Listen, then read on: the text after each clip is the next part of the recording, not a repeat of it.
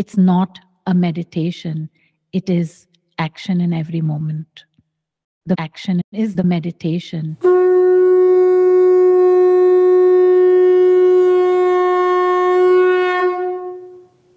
Maya, I would have 100 questions, but it seems like it boils down to just tuning in, and at least most of them will evaporate. I'm trying to do tuning in. I sit with my eyes closed and I turn my attention, like turn around and inside of me, either in my heart region or in my navel region. And I just sit there quietly, trying not to concentrate too much, not to create tension, and just kind of try to feel or look inside, like with my kind of vision. Is it the way to do it? Yes, absolutely. You're on the right track. The thing is that this is not a sadhana or a practice where you sit too long and tune inward. It's not necessary to even do that. What is important is that when you want to tune inward, because your system feels that you have to tune inward, this would be the way to do it. But it doesn't have to be something you do for half an hour. Now I'm going to feel the soul and now I'm going to meditate on the soul. You do not have to meditate on the soul, because the soul is impulsing the whole system. The soul, we don't know how to describe this soul. We don't know what it is, but it is something. And this something is in charge of what we call Mateusz. How do you say your name? It's Mateusz. Mateusz, yes. So Mateusz, the way you do it is you just are living life. Your sadhana is to be present and aware of everything you do in every moment. Not just what you're saying, but what you're hearing, what you're smelling. That's the sadhana, to try and receive consciously on all levels and to act consciously in every moment. It's a very, very tough sadhana. And it takes years for people to even grasp what it's all about. It's the best sadhana that's around because it keeps you in your body, it keeps you present. And yes, there are moments when you don't know anymore that this body is an instrument of the truth, and then you tune into the truth and then you know it.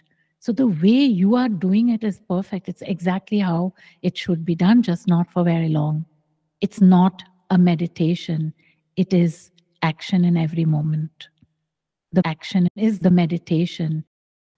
So if you're always aware, if you're aware of everything you do all the time, you're sitting like this, your head is up, your head is down, you're looking there, all those things, if there's awareness, after a while, this body just becomes an instrument of that truth, and there's no need to actually tune in.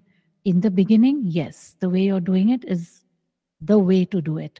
And it's good that you found your way, because each person has a different way. You know, this is not a religion where there are 7 kriyas and you have to do that and then you'll reach paradise. The paradise is right now. It's happening in this moment. You're creating it as you live.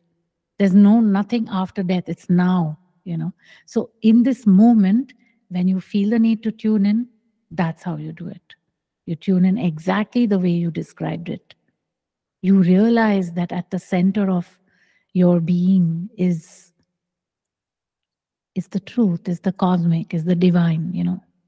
You feel it. Even if you think you're brainwashing yourself to think that way, it's still better to do it that way than not to. So it's all, you're on the right track, definitely. Yes. I tried being aware of my actions, let's say walking or doing something, but I found myself thinking about it, and then it creates some more hesitation to do things. It's like my mind is taking over the action, just thinking about it. Is there some way of avoiding it?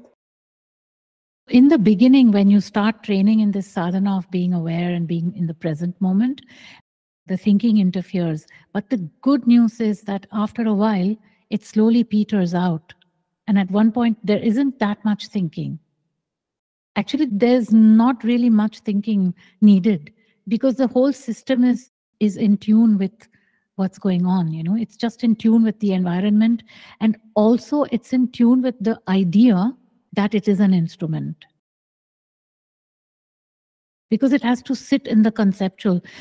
People generally would revolt at the idea of being an instrument. It's like, am I a robot? Yes, you are a robot. And so it's great to be a robot of the truth. So the thinking will slowly peter out. It will take some time, but after a while, in most people, it sort of settles. And I'm not saying it's an easy path, it's not.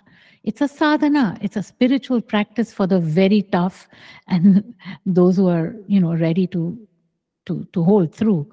But the fruit of it is, of course, presence. It's a strong physicality, it's a strong emotional being, it's a conceptual being that's clear.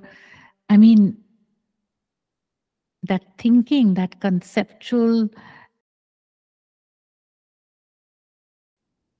that looseness in the conceptual becomes more and more contoured. So you only think when it's really necessary. But it'll take some time because you're used to thinking and you're used to analyzing everything with thinking. But thinking, of course, doesn't lead you to knowing. So you have to let go of it. But it'll go on its own. If you have to think about your actions, then think about them. It's better to do that than not to do it at all. And then gradually it will reduce. It will.